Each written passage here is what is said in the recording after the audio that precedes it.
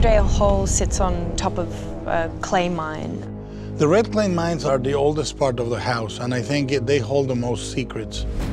It's the gut of the house is the place where the most emotional and the most violent confrontations are going to take place. The walls are dripping with red clay, everything is wet and everything is dark.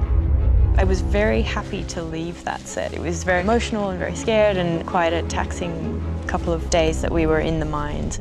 The shapes of the mines are very Romanesque.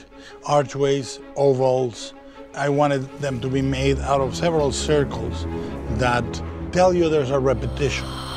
If there is a body hidden in one of the baths, there must be other bodies hidden in those baths.